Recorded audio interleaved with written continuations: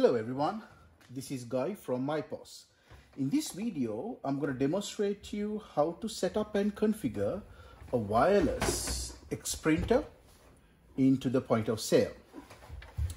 The model number here I have is C2008.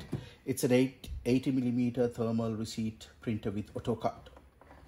On the interface side, you get the power, cache drawer, USB, and the Wi-Fi module. We use the USB connected via a USB cable to the point of sale to feed in the initial configuration, which is your Wi-Fi SSID password and the IP setup. Once that's done, we remove the USB cable and the printer can run off wirelessly.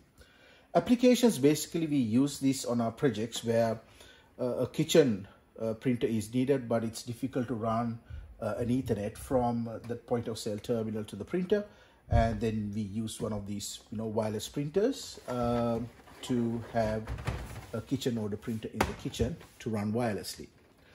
Let's get on to it and let's set up the printer. So I'm going to switch on the printer. At the moment it's connected via the USB port cable to the point of sale terminal.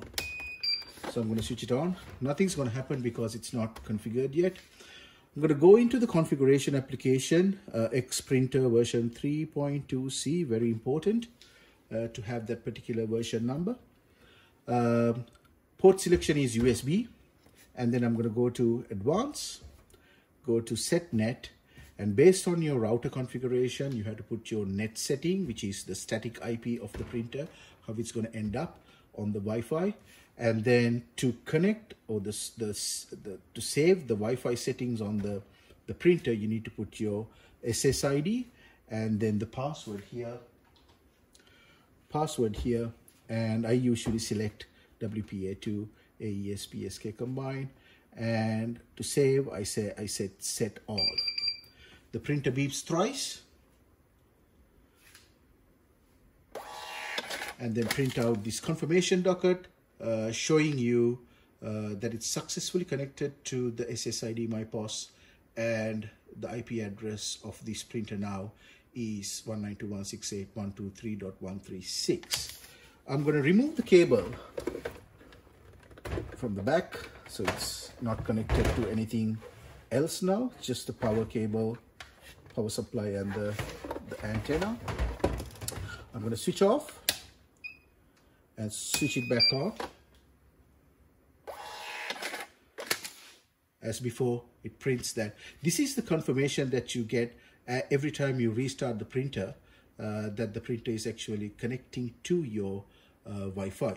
If it's not printing anything, means that it's not configured or something's not right. You need to investigate. Let's look at, I have already set up a Windows Xprinter on this point of sale. I'm going to go into the properties, and then I think it's already set. Port is set to 192.168.123.136. You can go back to one of my videos where I set up the network printer. Basically, wireless means again another network. It's just that it connects via wireless.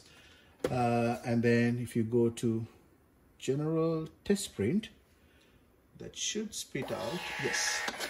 So that's your Windows test print, means that it's successfully connected to the Wi-Fi, hence we can access it from the point of sale terminal. Now it's ready to configure your point of sale software to connect to your Wi-Fi printer.